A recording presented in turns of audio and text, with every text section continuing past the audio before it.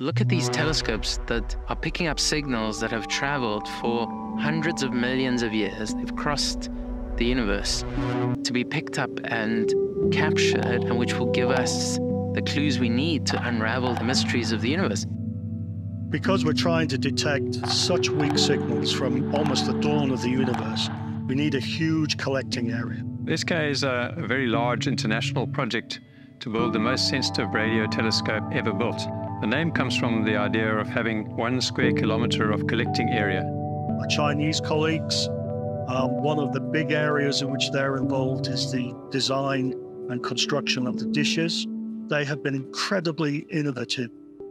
It's diplomacy, pulling countries and governments together to develop an international project. But above all, it's driven by the insatiable curiosity of humans to understand our place in the universe.